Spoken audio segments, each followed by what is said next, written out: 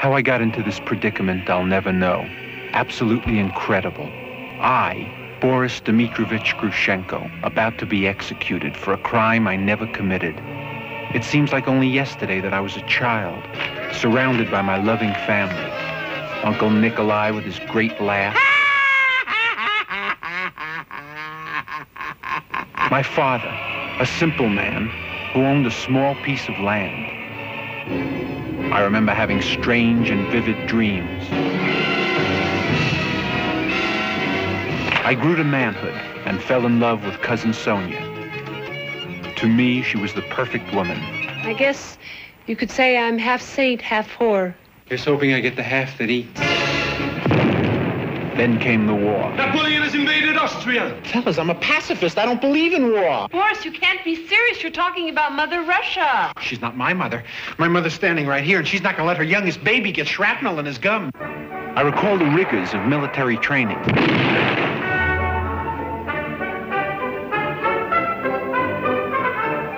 You're the worst soldier I ever seen. The horrors of the battlefield.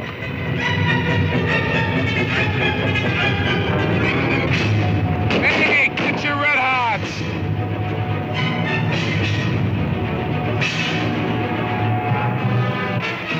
I remember my brief but torrid affair with the Countess Alexandrovna, the most exciting woman in all of St. Petersburg.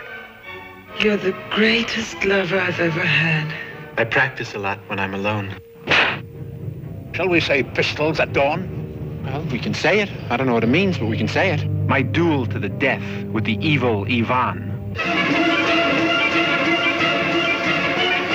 And above all, my conquest of Sonia. Our marriage was the happiest time of my life, until she conceived the plan that was to be my downfall. Let's assassinate Napoleon. I tried to reason with her, but it was no use. You find me attractive as a man?